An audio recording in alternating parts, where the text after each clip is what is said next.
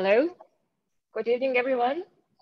My name is Anna Kirikova. I'm Director for International Projects for the Manege Central Exhibition Hall in St. Petersburg, Russia. And it is my distinct pleasure to welcome you all to the discussion, to our online conversation today. We are going to talk with the creators of the first Helsinki Biennial that is currently underway in the Finnish capital. Well, before I do the introduction of our speakers today, I would like to remind our Russian audiences that you have to choose the Russian channel if you would like to listen to the panel in Russian. So I'm just going to say it in Russian now. Дорогие друзья, для наших русскоговорящих слушателей, если вам удобнее слушать эту панель по-русски, пожалуйста, выберите внизу экрана справа русский язык. Там, где значок земного шара, тогда вам будет доступен этот разговор на русском языке. Большое спасибо. So, coming back to English, first of all, I would like to thank our dear partner and actually the co-organizer of this event, the Finnish Institute in St. Petersburg and its director, Sani Kontula-Webb. Sani is here with us today. Good evening, Sani. Good evening, dear Anna. Good evening, everybody. I hope that some of our audience today has already heard about the Finnish Institute, as our main aim is to represent and promote Finnish culture in Russia and support cooperation between our countries. And we're very happy for tonight's event and grateful to Manege and especially to Anna Kirikova for her initiative to invite Helsinki Biennial to discuss the brand new art event in Finland. And of course, we are equally happy that Helsinki Biennial's director and head curators responded to this invitation. As there are still limits to traveling, this kind of dialogue is absolutely vital in order to stay in touch, exchange ideas, and be inspired. So I would also like to warmly welcome everyone who joined us today and wish you all an interesting evening. Thank you, Sani. On behalf of the Manege, I would just like to say that we appreciate a lot our cooperation and our friendship and the institutes that you're leading, the institute's interest in collaborating with us and promoting cultural exchange and universal cultural values. Thank you, Sani. So coming back to our main topic today, the Helsinki Biennial, currently underway in Helsinki. The Helsinki Biennial is entitled The Same Sea, and it presents 41 artists or art collectives from Finland and across the globe. And very interestingly, the main space for this exhibition is the former military island of Vallisaari that is located in the open sea in the Helsinki archipelago. And also, interestingly, the island is natural reserve, so there is a lot of interesting discussion about the topic and how actually you do an exhibition of this kind and scale within a natural reserve. So let me introduce our speakers today. So first of all, the director of Helsinki Biennial, Maija Tainimi-Mantila, who has a long and diverse background in visual arts, museum management, and audience engagement. And just a few words about you. Maija has led a variety of cultural institutions. I guess you know most of them, such as the Atheneum Art Museum, the Finnish National Gallery, and the Helsinki Kunsthalle. Currently, Maija is also the director of the Helsinki Art Museum, which is one of the largest museums in the Nordic region. And in addition to an extensive exhibition program and collecting, Helsinki Art Museum is also responsible for public arts in Helsinki. And the latest addition to Helsinki Art Museum's program is the Helsinki Biennial, which takes place on the island of Vallisaari. So good evening, Maya. Good evening, Anna, and thank you so much for this invitation to participate and opportunity to tell you more about the biennial. Thank you. And also, I'm delighted to introduce the two head curators of the first edition of the Helsinki Biennial. So tonight with us, we have Pirkko Siitari, who is the head of exhibitions at Helsinki Art Museum. And also, as I just said, I had one of the two head curators of the Helsinki Biennial. Good evening, Pirkko. Good evening, nice to be here. Thank you. And also we have Taru Tappala, who since 2017 has been leading public art commissions at the Helsinki Art Museums. So her team actually commissions public artworks for the city of Helsinki. Good evening, Taru. Hello, nice to be here. So I'm very excited for our conversation today and with the opportunity to talk with you about your work on the creation of the first Helsinki Biennial. And just a note to our audiences, if you have any questions or any comments, please do send them directly into the chat box on Zoom, which is located on the left-hand side on the bottom of Zoom, and we will make sure to leave some time for the discussion, to leave some time for the Q&A after the discussion. So let's start our conversation, and my first question would be about actually the starting point of the Helsinki Biennial. We actually know that currently in the world there are over 300 registered biennials. So the world is kind of dominated by this exhibition format. So my question to Maya Tainini-Mattila, Maya, what was actually the starting point or the impetus for the biennial? Where does it come from, and why exactly here in Helsinki? Well, Anna, as you described, the Helsinki Biennial is a contemporary art event on an island just off the shore of Helsinki. We have 328 islands in the archipelago of the city. And this is a fantastic area, looking at it from a wildlife point of view, from a historical venue point of view. These are fantastic places. And the Helsinki Biennial is a city initiative. Helsinki stated in its city strategy in 2017 that the contemporary arts biennial would be held in the archipelago. And this supports the city's maritime strategy also, because there is a strong need to open up these islands, which have been in military use for decades, for centuries, some of them, and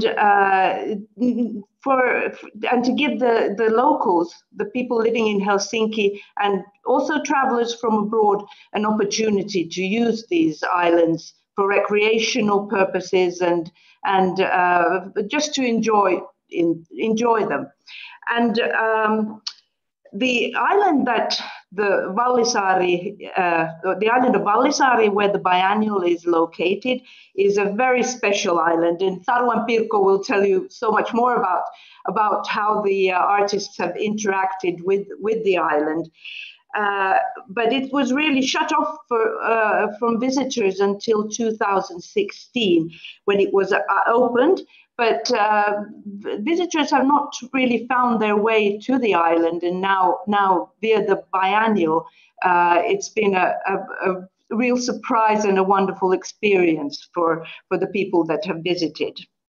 And as Helsinki's own art museum, HAM is responsible for the production and curating of the biennial.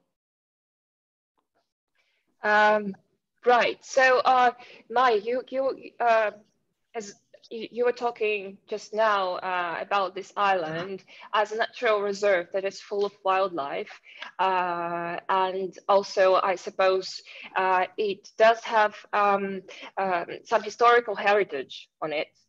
So from the point of view of exhibition making, of this scale, of this large scale, how did it actually happen? If one of the curators could help us with that. How do you work on such areas? Maybe I can start. When you are working in such a specific and unique location like Vallisaari, it really requires a site-sensitive approach, I would say. So we invited artists to create new site-specific work, or then we selected existing artworks that we thought that they are having new meanings in this context. So when we work with this sensitive way, we really try to create a real dialogue between artworks and the island.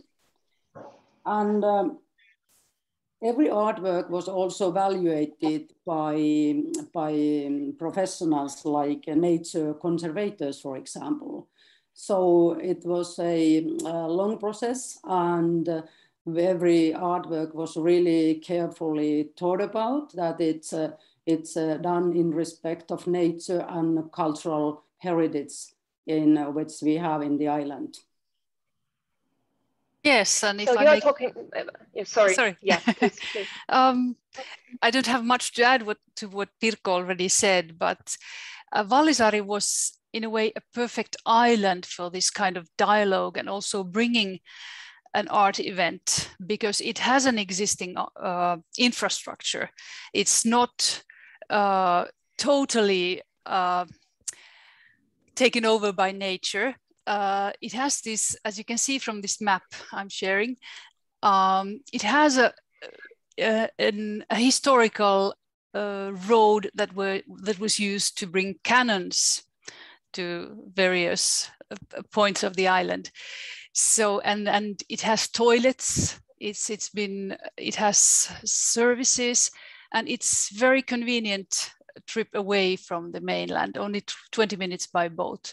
So there were many good points in doing this kind of event on that island, and 75% of the island is still a nature conservation area, so and closed from the public. So when talking about working closely with nature conservators and the scientists of wildlife and whatsoever, because what we read in the description of the biennial and its press announcement was that it is a real eco-friendly exhibition. So if you could just give us a little bit more detail on how actually that was happening. I mean, in reality, because we read this, this eco-friendly whatever. It's like just a name attached to something. So if you could tell us in a few more detail how you were approaching this with an eco-friendly approach in reality. Maybe I can start off by talking about the process and exhibition making in general, and then Taru and Pirkko can continue with the content of the biennial. Helsinki is committed to sustainability, and as a Helsinki Biennial, of course, that was a starting point for the way we wanted to work on the island. And this was also something that was brought up very strongly by artists when this biennial idea was announced, that there was a demand for us to really take sustainability and ecological aspects seriously. And I must say it's been really a big learning curve, big learning process. We've not done everything right. We've still got a long way to go, but we've been forced to think about these issues on a very concrete level. We've used an eco-compass tool to monitor our actions on the island. We've had the first carbon footprint calculator, which has been developed for a non-governmental organization. So we have been counting our carbon footprint. The fact that we wanted to organize the biennial for a longer period was one sustainability point of view, and making the biennial digitally available on our website and not printing so much material was something very concrete we did. We've had an eco coordinator working with us throughout the process, and thanks to her, we've really been able to do concrete things. During this pandemic, of course, we used a lot of Skype and Zoom to communicate with partners and the artists, and we've been trying to minimize transportation, cutting waste for building materials. There are many different ways, and although they might sound small, but together I think their effect can be quite profound, and is something we're developing all the time. We want to also develop the service path that people use on the island as something that could be used as an example for other islands in the future, like how waste and is collected and taken away from the island, how people use the island, how the services, what kind of food is served on the island. All these small details, they all build up to something larger. But maybe Taru and Pirkko can continue from this. Yeah, I would just like to remark that it certainly sounds impressive, because with small steps, it is the small steps that make the world move further. And it certainly sounds like it might be a great case study for all of us who are involved in the exhibition making processes. Yeah, that's true what Maija told. We have plenty of things that we have learned to do differently. There are so many things that we need to learn, but there are also things that we need to unlearn. So we have to leave out some things that we did. But ecological way of making exhibitions is, of course, first of all, matter of production and how we do the things. But it's also a matter of the content.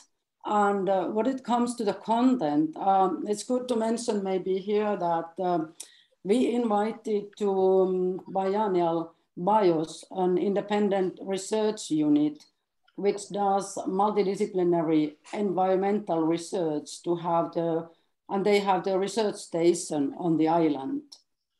And they can organize their talks and lectures, and also to present this dashboard which is for transition politics as a tool for monitoring and guiding ecological reconstruction in Finland. So that is one interesting example of how we included into our program their work. Yes, and also I think from the beginning it was clear that we wanted this biennial to work to reflect two levels, to like the global level and the local. And with the global, one of our how to say the biggest global threat, of course, is this ecological crisis and the loss of biodiversity, which we found that we could not make an exhibition in this scale without thinking through that. So, but the point was that we didn't want to illustrate eco crisis. we wanted to maybe not to make the themes of the biennial on that, but rather to take on a wider aspect, wider ethos that makes us understand this ecological context. And that's the theme of, not the theme, we don't want to call it the theme, but the idea of interdependence and interconnection. And the beautiful name to it, the same sea. You know, it actually reads, especially, you know, there is a special sense for us in St. Petersburg because we actually do share the same sea with Helsinki. Yes. And because we live by the sea, you know, when you're at the sea, when you look left, there is, you know, the huge St. Petersburg with all the huge buildings and all that. And when you look to the right, you know, we can see it, but we know that Helsinki is there. So that's been with us like for forever. I mean, with us, with those who live in St. Petersburg. So if you could elaborate a bit more on this beautiful theme or the name for the biennial, and a little bit more on the artistic content. Yeah, well, if I may continue, Pirkko, on the idea of the same sea. It's of course a metaphor that is about interconnectedness. It reminds us that despite our differences and diversity, we are all connected and dependent on each other, on our planet, on the climate, on the macro structures such as the seas, earth and atmosphere, and biodiversity. So the sea is something that connects us, but also accepts our differences in a way. And of course, we are in a context of an island, so the sea is surrounding us there very concretely as well. Yes. And this in this Jaakko Niemelä's installation Key 6, you can actually think about this work as a symbol of interconnectedness. It's constructed from scaffoldings, and each part is necessary to keep it, to hold it. So everything is dependent on everything else in the structure. And this installation greets visitors when they arrive to island from mainland Helsinki. And this red key there is on up to 6 meters, and it refers to this alarming phenomenon as the melting of Greenland's northern ice sheet. If that glacier were to vanish completely, it should cause global sea level to rise about 6 meters. And this is quite a direct statement from the artist about our situation now. Right, that's indeed a beautiful metaphor, I guess, both the same sea and the work you've just presented, because they work not in just a, you know, too straightforward way, but really in a beautiful metaphorical way. And I have a question in regards to the artists. As I mentioned in the beginning, the Helsinki Biennial presents 41 artists or artistic collectives. So how have you been, you know, choosing them? What was the ratio of representation? What I mean is Finnish, artists from Nordic countries, international. So did you really try, you know, by choosing the artists and their works, did you really try to kind of shed light on the local or on the global? Well, because the theme is completely global. Yes, maybe I can start, and Taru, you can continue about this, our curation process. In the beginning, we decided that we would like to include half of the artists who are working actually in Finland, and then invite other half from other countries. But after that, we didn't really thought about any kind of national representations in this biennial. we made a lots of research. I mean, we researched hundreds of artists' works, and we tried to. Then we selected artists who we knew that they could respond to this unique environment of Vallisaari. And so there is no that kind of distinction between so much about nationalities or local and global. And I think that every art is global nowadays anyway. Any Russian artists? Not this time, unfortunately. Not this time, unfortunately. Yes. Hopefully next time. Yeah, that was, nationality was not on our agenda at all, except for, like Pirkko mentioned, that we wanted half of the artists approximately to be local. But so we started this process by getting to know hundreds of artists and their work. And of course, there were artists we already knew and chose from the very beginning, because it was such a delicious, many were so delicious choices for this kind of environment. But yes, so it kind of, we started building a puzzle. We had a couple of pieces already, and then we, when we wanted maybe to enhance some of the themes, we picked these kinds of artists, and then slowly it became this selection. But it could have been, the choices could have been very different also. So it was really a difficult choice. Or what do you say, Pirkko? Because of course very difficult, always it is difficult. Yes. We had such a great artist that we couldn't include. But we were looking for different kind of artistic practices. We didn't want to include too many similar kind of practices in this exhibition. Yes, and also I think, let me just share again.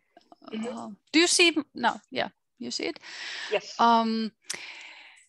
We also had, when we took artists to the island and discussed with them, and they discussed with us and also with the island, then certain themes emerged from that dialogue. And of course, we then maybe wanted to have certain kinds of themes to enhance how to say, certain aspects. So in the end, out of that dialogue came maybe 5 or 4 different themes that arose from the island and its meanings. Sorry, I'm doing this a little bit too quickly while trying to. So you're saying that the biennial was in a way co-created with the artists who you brought to the island, and so their work was kind of a site-specific response to the environment. Yes, it was co-created with the artist, but also with the island. Yes, with the island. Yeah. So all these aspects. And, exactly. Yes, and as Taru mentioned about those themes, that actually all these themes that we would like to express here as well are all related to this notion of interconnectedness, and all these themes are related to the island as well. There are themes like time and change, and in the island you can see very concretely the traces of human life there, for example, and you can see also the change of time in geological way and in historical way. So time and change is obviously one of the themes dealt by the artist, as well as is borders and identities, because island has been in between in between different or under different nations like Russian, Swedish, and Finnish. And of course, the diverse nature of island has inspired many artists to deal with this issue. And then we wanted to broaden up the notion of empathy. What is empathy and how it is manifested in artists' works in our biennial. We will have some examples here, I think so as well. Yes. Maybe we'll show some examples of these themes. And please do. Maybe Pirkko, if you want to say a few words about Jussi Kivi, who is really the artist of this island. Yes, Jussi Kivi is actually knows very well this island. He has explored that already years ago, and he knows all its secret places. And he created an installation which part of the installation consists of miniature landscape like this here. It's very, very difficult to photograph because it's viewed in total darkness. But this view is based on his memories when he first time visited Vallisaari around, I don't know, maybe 20 years ago already, when it was not accessible to everybody. And also the theme Jussi Kivi already explored is theme of time and change is also present in Marja Kanerva's work, who made her installation directly into one of these houses, or the main residential building that is now abandoned. And time is also one aspect, or maybe one of the main aspects of Sari Palosaari's work, where she juxtaposes geological time and human time, and shows how it has taken millions of years for stones and minerals to form, and it only takes an instant for humans to dig them and to exploit them. These are stones that are slowly and suddenly, but also slowly being exploded by this thing called slug dynamite. Right. And then also Samir Bovnik, who explores infrastructures in his performance, different kind of cables and networks that humans build, and then also looks at how they change the landscape forever and exploit how human infrastructures exploit nature and also other humans and species.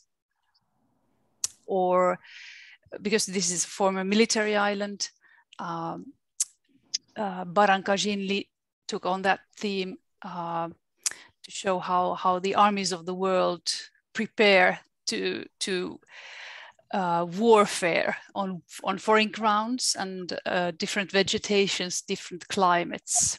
And he made a world map about the camouflage pattern of different armies, and also talks about the eco catastrophes caused by war and armies.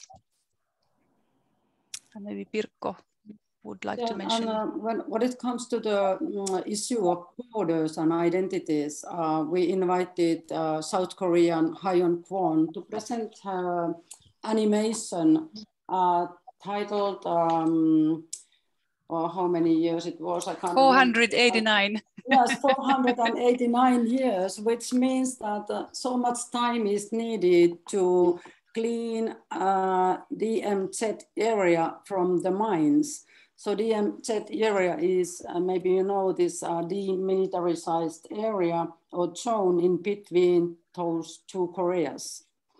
And Hyeon's animation is based on a story by former soldier who have been there on that area. And it's kind of nature paradise, but it's also having this trade of minds. And when it's put on the context of Vallisaari, it's interesting to see the similarities in between these two works. Then borders are also connected to identities in many ways. Uva Iduodze and Marian Abdul Karim, their work, They Walked on Water, is about identities and home and belonging to a place and moving to another place and building a life to somewhere else, to a place where you were not born in. And well, Teemu Lehmusruusu, on the other hand, focuses on the microorganisms that surround us, but that we cannot, with human senses, we cannot perceive. So he makes them, he makes the action of these microorganisms, he makes it visible, or in this case, he makes them hearable. So this is his organ of decay, an instrument that listens to vibrations that are happening when a tree trunk rots, and then transform these vibrations into gusts of air that make an organ sound, so we can hear how the forest rots. Beautiful. I would just like to mention that from what we are now seeing on our screens, the Vallisaari Island does seem like, this truly fascinating space, because when you take some original works by international artists that were not created specifically for the Vallisaari Island, but were kind of brought there. So the way they are receiving new ways of being interpreted, and new ways for the audience to have brand new perspectives. This is a beautiful idea, and the island is becoming like a true merging point between the local and the global. So I guess that's a beautiful thing to do. Thank you, Anna. That was very beautifully said and very, very to the point. Exactly.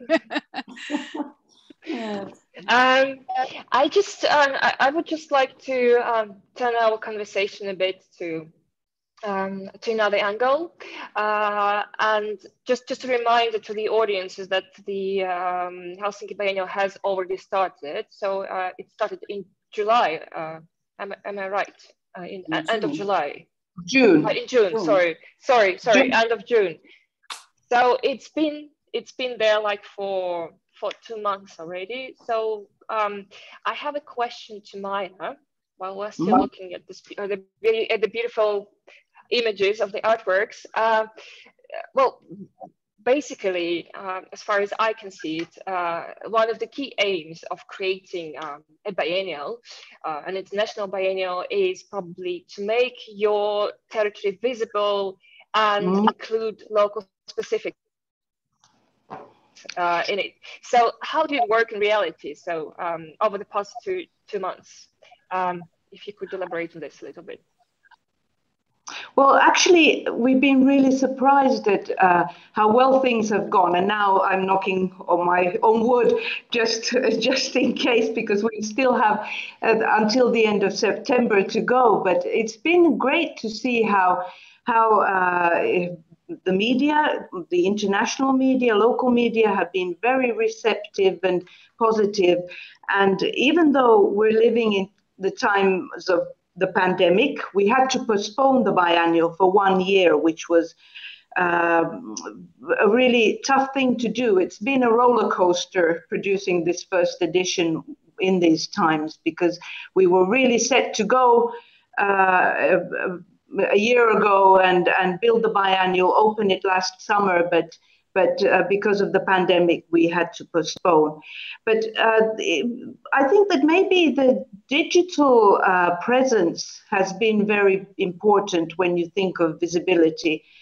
We've been very active on social media. Our website has been very active. We're trying to convey as much as we can of the feelings and atmosphere and the works of the island.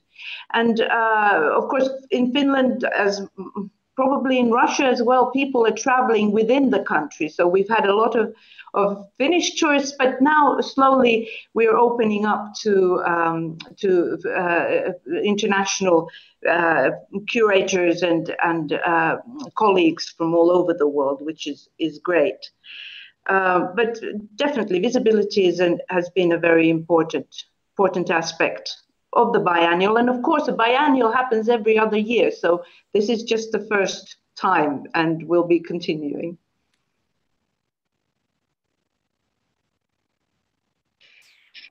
Sorry, that's the trick about biennials, that they happen once every 2 years. So the trick is that when biennials stop, you actually have to start working on a new one immediately. That's the entire trick. And so the pandemic notwithstanding, could you tell us in a few words about what new dynamics has the first biennial brought to the city? Well, if it has. It has. I believe it has, and especially during this time of the pandemic, I think it's been a very important message to the locals that life goes on. That welcome to the island, welcome to see art, which really our audiences have been yearning for. The museums have been closed. It's been difficult to attend concerts and the theatre, the opera. But now with the biennial happening outside, we've also been able to make people realize the importance of art in public spaces. And because HAM, the Helsinki Art Museum, is responsible for curating public art in Helsinki, this has been a fantastic opportunity to show people. As you can see, the image of Alicia Kvade's big beehive is one of the pieces that will stay on in Helsinki as a public artwork, as well as her Pars pro Toto piece. And these will be situated in Kalasatama, and Laura Könönen's No Heaven Up in the Sky will be placed in Vallisaari for people to enjoy for years to come.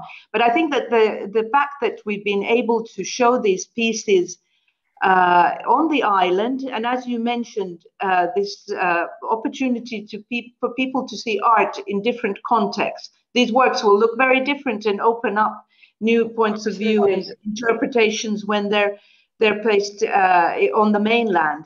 But the fact that they've gotten their first night on the island, I think, is important and really strengthens the ownership of the citizens of Helsinki with these pieces of public art. Helsinki abides by the 1% for art principle, and that means that whenever there is a public building project, about 1%, normally a little less than 1% of the building costs is used for art for that area, be it a park, a kindergarten, a school, or a neighborhood. So this has also been a way of changing or developing the dynamics between the museum and our practices with the help of the biennial to serve the city in a much more dynamic way. So, in many ways, I think we've already been able to have a role in changing the city, and of course we aim to continue in the same vein in the future with the other biennials. Great. Yeah, and sorry, knowing that the Helsinki. Yeah, sorry, Tara, go ahead. Sorry, just to add a little bit about. Maybe Maija, you also meant to tell something about the cooperation between different different offices of the city, or different departments of departments, exactly, and all the citizens also, because it's been a wonderful cooperation, for example, with these pieces by Margaret and Christine Wertheim, that were crocheted by 3,000 Helsinki people. And these crochet workshops were organized in the city libraries, in the city schools, kindergartens, old people's service homes. And so it was a big collective endeavor to make this work happen. And there has been lots of cooperation with the cultural sector, many school projects that we have built around this, and also maybe one of the most interesting cooperations we had. Maybe Pirkko would like to say a few words about this. We also collaborated with Open Prison, nearby island is the Open Prison, and we have an artist, Pavel Althammer, who is famous for collaborating with different kind of communities. So he invited prisoners to create a film with him, and it's so amazingly beautiful collaboration and beautiful film, 2 films that he finally produced. Artists together with the prisoners are acting in those films. And he found out that, because we were thinking that Vallisaari is uninhabited island, that there's no communities, human communities. So Pavel came and said, hi, there is a community. There are these prisoners who are working every day there because they are doing this maintaining work on the island. So we then contacted the prison, and they were really, really nice collaborators. So one more example of this kind of collaboration is this. And thanks, Pirkko and Taru, for these examples. And I'd like to add something that is maybe a new viewpoint that opened to us in this biannual art world, and that was the collaboration we've had with the sports department. Actually, I don't know if our listeners really understand how many steps they walk when they look at art at different biennials, like the Venice Biennial. If you have a track counter with you'll notice that it's been more physical exercise than jogging or going to the gym. And this is, of course, from the viewpoint of the city, something important, that the city wants people to move.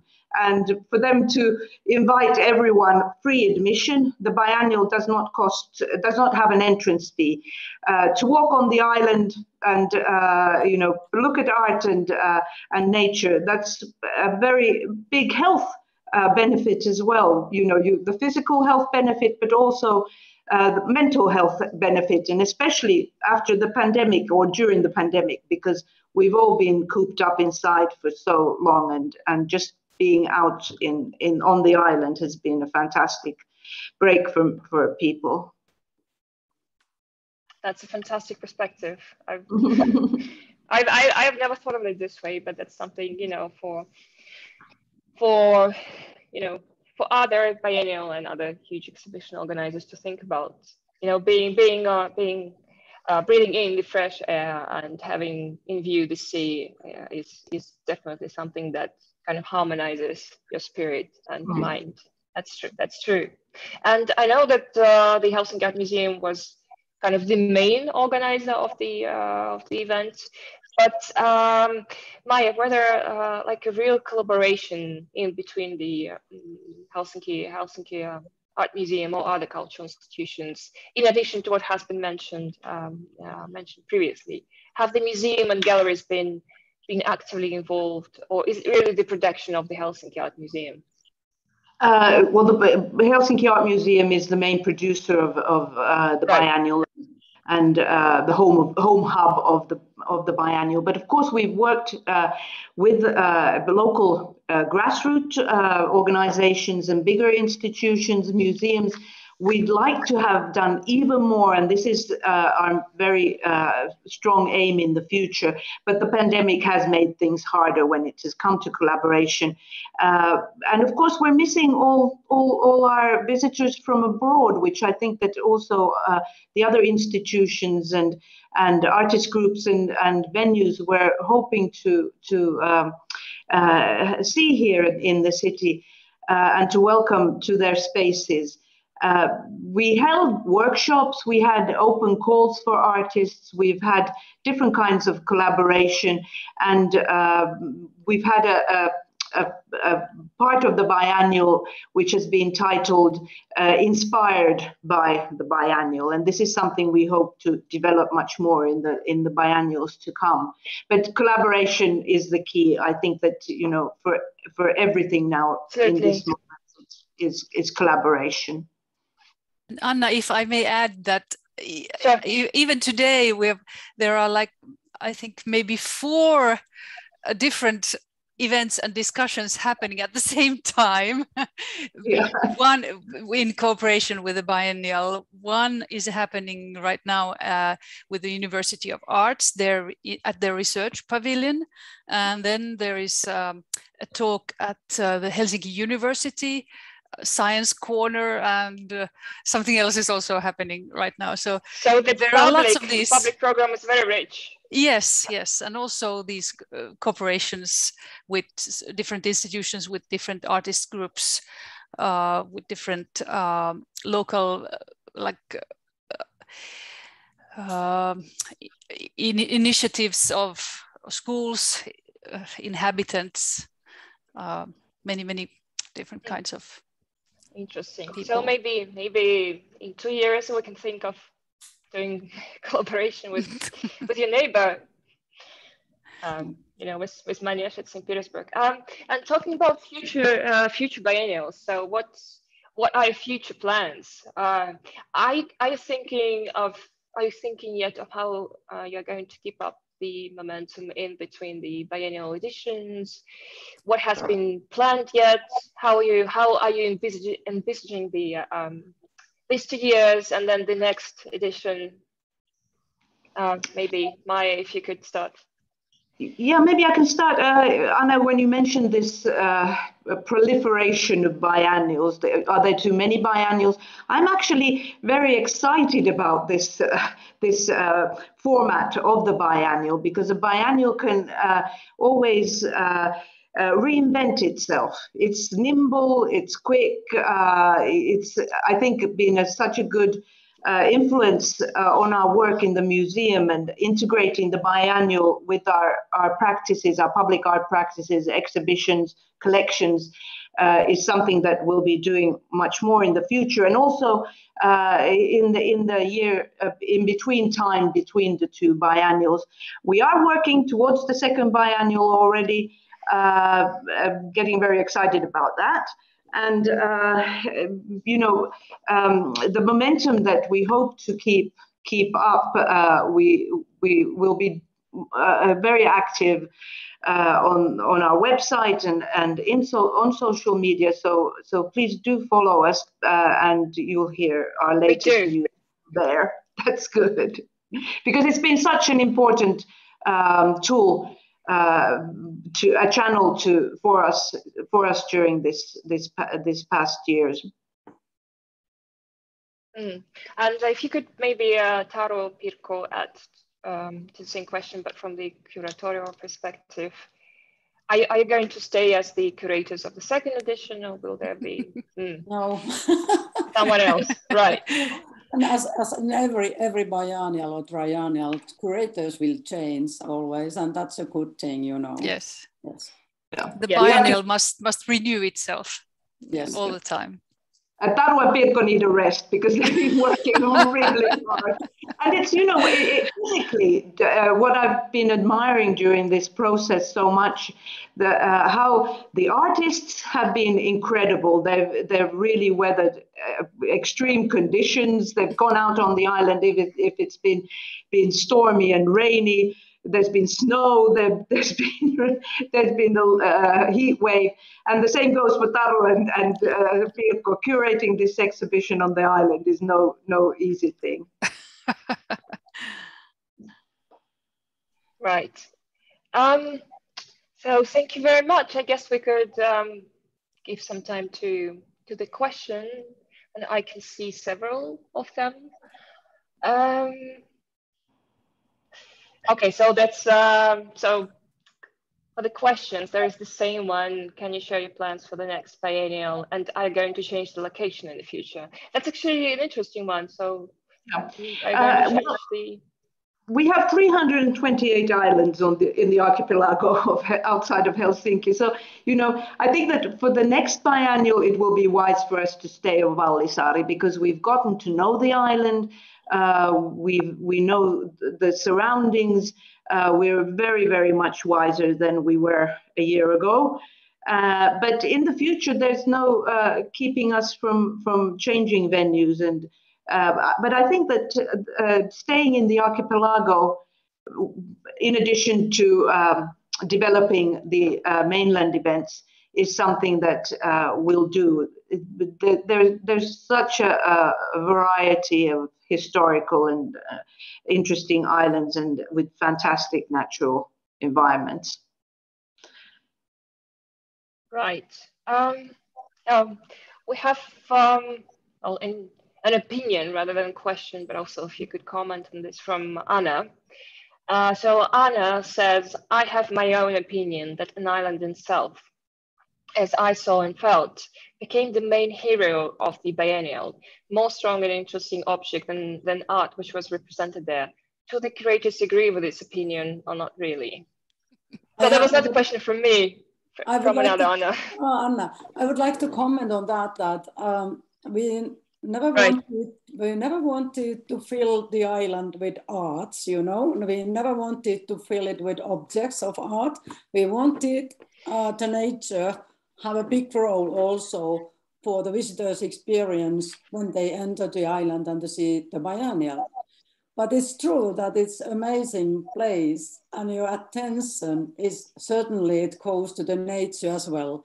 But I hope that it goes also to the artworks and the relation in between the art and nature and the environment and the history.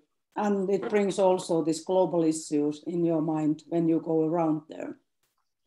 Exactly, like Pirkko said, it's not a beauty contest between nature and art, but a dialogue. And maybe also art can bring up some things that are not seen on the island, some underlying things, like Pirkko said, and also the global perspective. But and just to add that the island truly has a will of its own. It's been, like as Maya said, it's been raining, but it's been raining also inside the buildings. It's been so humid that it's really, there are tens of liters of water that we have to remove every day from these beautiful vaulted cellars. And the island has played many tricks on us and the artworks. So it's it's the queen of this exhibition, absolutely. Maybe I can add with a very personal experience. I've noticed that whenever I go out to the island, I'm looking at the artwork, but the artwork forces me to look at nature in a different way. I'm more of an art person than a nature person, to be quite honest with you. But it's made me much more aware of details in nature, and I think that this dialogue, it's very true, and it's as if you could really hear voices when a dialogue between art and nature as you walk along the island. And also interesting. Yeah. Maybe as an art example of an already existing work that we brought to the island was Janet Cardiff's and George Burres Miller's Forest for 1,000 Years, which almost every day mixes with reality, because sounds from the neighboring still active military island come to the island, and you can hear those live sounds mixed into the recorded sounds. And also, I was there yesterday, and there was very high wind and rain, and the sound work, sitting in the sound work, you couldn't be sure if it was the wind, real wind, or the recorded wind, of if it was the sound of a real tree falling down or just a recording. Fascinating. In regards to the sound, I've just had a question actually from one of my colleagues at Manège. So Olga is asking about special, if you were planning to add special music or maybe sound agenda in the future, or maybe you have already worked on that on this particular edition. So music program, I don't know, sound performances. Do you have anything like this already included in the first biennial? Yes, there are many performances and works that are about sound and music, and like Niskanen and Salo's work, just the Cardiff and Miller, like I just mentioned, Outi Pieski, Berit and Katja Harla's work. Well, there is music in many, many works, actually. But don't forget, Taru, the bird disco. Oh yes, there is a bird disco. Bird disco. Yes, you can dance to the sounds of birds. Right. But of course, about the future plans, that depends very much on the next curator and how things develop. Nothing is decided yet. And actually have a beautiful, beautiful soundtrack, you know, that you're using in all the trailers. And, you know, was it, Maya, was it something that was created specifically for the biennial, or? Created specifically for the biennial, yes. Yeah, and you can hear it on our website when you see the video. I love listening to it. Yeah. So we have one more question, which I don't quite understand because I haven't been to the biennial, but I'm going to read it, and I'm sure that you will be able to comment. Oh, I'm sorry. Yeah. So a question from Ekaterina Andreeva. So she's asking whose idea was it to build the pavilion, the tickets office, with its strong idea of community. Oh, that's a quick. Thank you for bringing that up. I actually forgot to mention when we were talking about the dynamics of the city. Right. This is an initiative of the city planning department, and before the ferries left from a place where a point in the market, outside the market. The food market, and it was very, very confusing and very, very tight space. But now, because of the biennial, attention was being paid to the possibility of a much larger amount of people using the ferries, and that's why there was the initiative to build the new piers and the pavilion where tickets are sold, and you can also use it as a viewing point to look out to the sea. So in that sense, yes, the biennial has contributed to initiatives of building new structures in the city, permanent ones. Permanent ones. Mm-hmm. Right. Yeah, I guess it sums it up in terms of the question.